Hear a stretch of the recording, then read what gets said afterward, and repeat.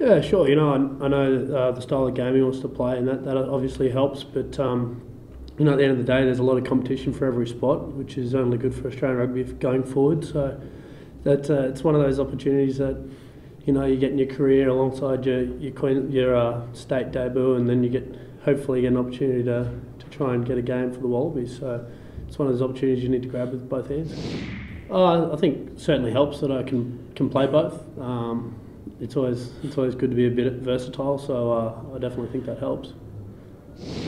I'd imagine it'd be some form of hybrid form. Test level is probably a little bit different, but certainly a free-flowing game I think you'll definitely see.